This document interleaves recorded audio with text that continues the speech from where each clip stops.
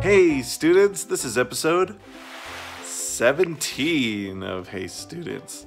This week I play a little bit of my violin and we meet some more students and we do a practicing tips with Mr. Voght. So hope you enjoy it. Here we go. Hi, I'm Mr. Voght. Welcome to another... Like I've said before in previous practicing tips with Mr. Voght, what I usually do when I encounter a part in my music that I'm studying that is too difficult is I find just a little chunk. I will isolate just a little spot, whether it's just two notes or maybe it's a whole phrase or a measure or two measures, just something that's small. And then I use a metronome and I slow down the tempo to make that little passage easy enough to play perfectly. And what I'll do is I'll play it several times. So the tip for today is to play the passage many times perfectly without messing up. And I usually say 10. So when I'm doing it, I'll slow down the metronome. We're playing just one little chunk and I'll play it 10 times in a row without messing up. So if I mess up, I start over. So sometimes what I'll do is I'll use a little counter. I'll put pennies on the music stand or Skittles or something, and I'll have all the 10 over here. And then when I do it right, I just move one over, and then I do it again. When I do it right, move it over. And I keep doing that. And if I mess up, I start over again, and I get to the point where I can play it 10 times without making a mistake at that tempo. Then the next step would be to use the metronome and speed it up. Sometimes I'll just do one click higher, or sometimes I'll just maybe do 4 clicks higher. So I might be at a quarter note equals 76, and then I'll change it maybe to a quarter note equals 80. And the idea is that you're doing it so many times perfectly that you're training your body to do it correctly every time. And you're doing it at a slow tempo so that you can do it perfectly. And then as you gradually speed up, you're training your body to be able to do it perfectly. And then what I'll do is, like I've said before, with the metronome, I'll speed it up and I get it to the tempo it should be at, and then I'll go a little bit faster so that when I relax into the correct tempo, it feels like, this feels good, this is easy now. And that's it. You've gotten better after doing that. So once again, play the passage enough times perfectly, confidently play it without making any mistakes. I'll use pennies or candies or something to help me keep track of that. So there you go. That is practicing tips with Mr. Voght. Good luck practicing. So I know this is a little random for me to think that this is so cute, but this little guy, it's a creeper from Minecraft. He's just so cute. I just think he's cute.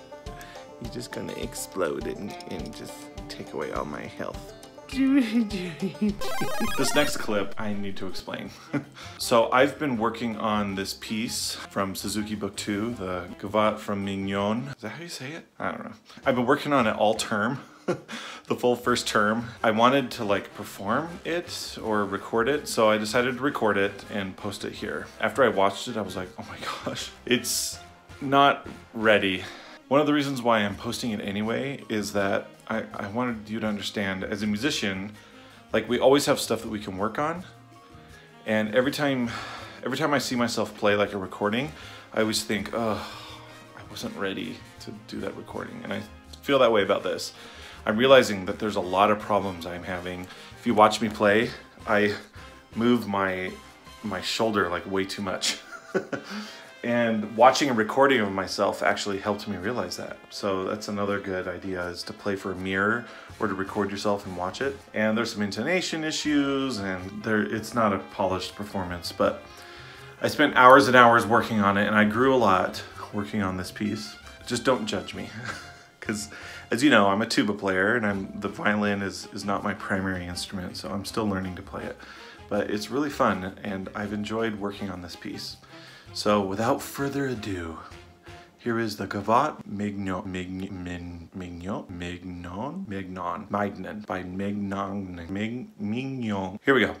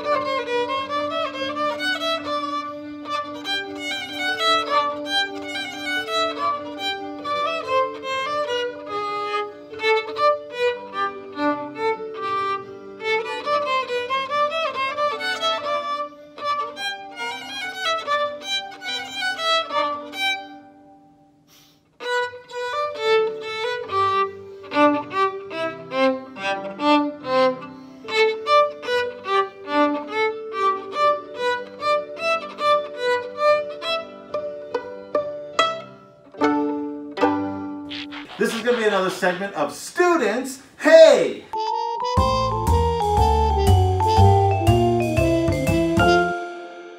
So here we have some of our students from the chamber orchestra. Let's start with you. What is your made-up name? My name is Savannah. I play the viola.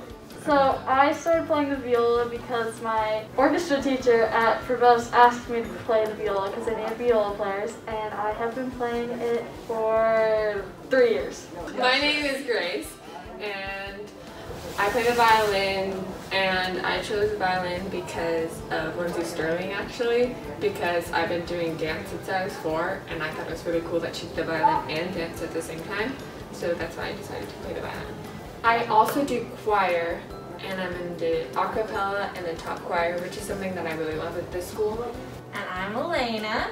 I play the viola. I only play because my mom thought it'd be nice because my older 2 brothers are playing the violin and my younger brother is playing the cello, and they actually wanted to. I've been doing viola for 2 years. My name's Annabeth, and I play the violin. I've been playing the violin for 7 years. I started playing the violin because, well, my parents make all of us play an instrument, so it's either guitar or violin. So I decided to play violin, and I've actually learned guitar now, so yeah. I also play the piano, and I have been playing the piano for 5 years now. And I also play tennis, and so I play doubles with my partner. It's really fun. I play the piano, and I've been playing since I was 8, and now I'm 14. I also have been dancing since I was 4, and I also like to do pretty much anything with art and music and stuff. I have been doing ballet since I was like 5. My mom really liked it. Other than that, I'm a big nerd because I read a bunch of books and I don't have a life. I'm on the mountain biking team for Provo, and most of my time is spent practicing violin and reading.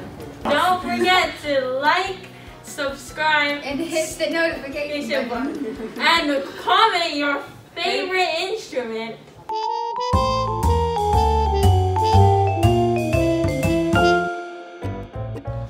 All right, that's it. How was that episode? Like I said before, don't judge me too much on my violin playing. I'm just a tuba player learning to play violin. It's taking me a while.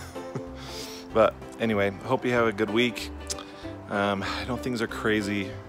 I keep saying that every video. Feels like things are crazier than they were the week before. But just be patient, be kind to one another, and yeah, catch you on the flippity flip.